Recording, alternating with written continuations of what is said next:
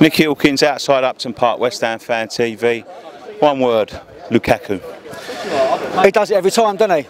And you think we'd know better, but in the day he's class, isn't he? He's class, and you give him a sniff. You know, you could maybe knock Adrian for either making a decision to come out quick, stay on his line. You know, goalkeepers get a bit too much stick, in my opinion. He's got to make a decision. Lukaku's well known for doing stuff like that, and you know, I think it sort of summed up the way we sort of Payet done a brilliant little pirouette in the middle of the part, an early part of the first half.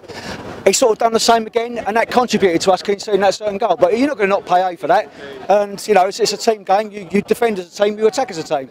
So let's talk about the game. We come out the blocks pretty well. It was a good backwards and forwards. Then we got the goal. Lanzini got the goal. What a little special little player he is.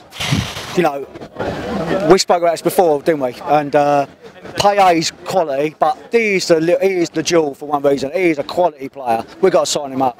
You know, his work rate with the ball, off the ball, you know, to try and get back. He's a slight little fella, but he's got strength and he can finish, can't he? Yeah. I mean, what a finish. I was at the other end of the pitch and I see the replay. I thought, what a finish. It's quality. We got a good run at that left back. I don't think we got the ball out to Moses enough in the second half. The second half we slowed down a little bit. They got their goal. It was just sort of like backwards and forwards. We wasn't using the players correctly, I don't think. After Payet went off, obviously the injury. You know, what can we do to sort of like, how do we play without him?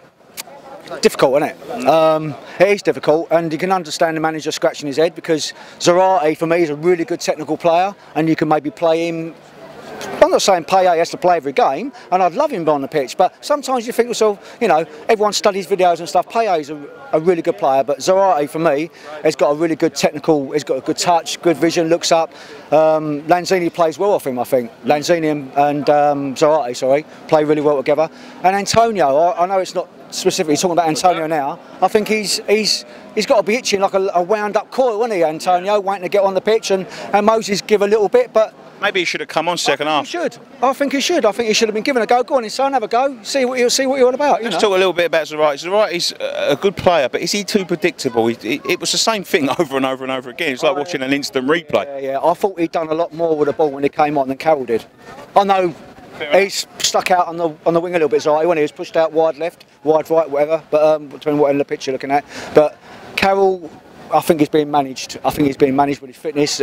He's being economical with how many balls he chases, and he's been told not to go to try and manage his fitness, not to get injuries. For me, I don't think he's done enough.